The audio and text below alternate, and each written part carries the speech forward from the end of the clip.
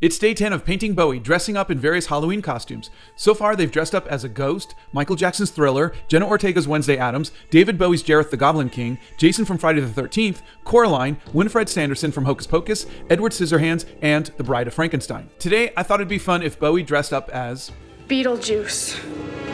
It's showtime.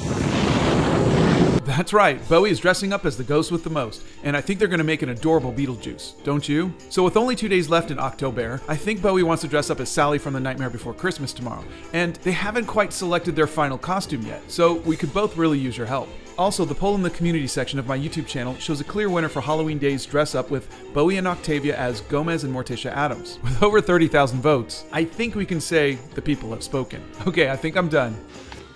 What do you think of this? I can't believe there's only 2 more days left and 2 more costumes for Bowie. So who should Bowie dress up as next?